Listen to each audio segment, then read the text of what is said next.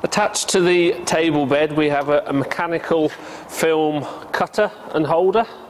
Underneath this tin cover here we have some checks to be done, so we need to remove the cover.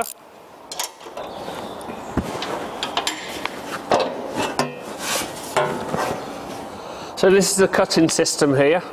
It is a mechanical operation, so from the centre of the bed we have an eccentric bearing moving this arm backwards and forwards, which ratchets on these teeth. This paw here will hold the arm as it ratchets out, so the arm moves out by the force of that.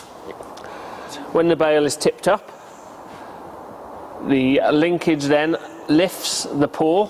This arm shoots back in and cuts the film with a knife here and holds the film ready to restart on the next bale. Before we do any maintenance on this, as the arm extends, it tensions the spring, so there's the potential of it firing back in. So before we do anything, we remove the tension off the spring. Now the unit's safer to work with.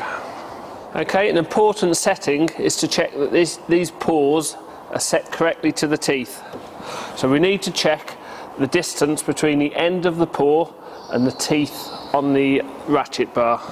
So we pull it out, we apply a slight bit of tension against it, and we are looking for a gap of 2 to 6 millimeters between the teeth and the end of the paw.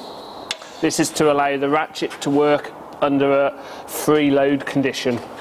If we haven't got the distance here, we adjust the adjusting bolt there, and that will allow us to maintain that distance.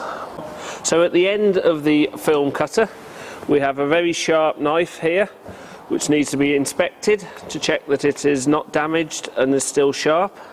It can be replaced using just a Stanley knife blade. Also, when the cutter closes on the film, this roller needs to be tight in contact with the plate here to hold the film ready for restarting of the next bale. So we also need to check that the roller, as I said, makes contact with this plate. If not, it can be adjusted on the outside. Okay, so in the cutting area, this is all the adjustments that need to be done. We need to check that there's a smearing of grease on there to keep everything freely moving. Then we need to make sure we have the spring reattached and tensioned. Then we can put the cover back on, and this area is complete then.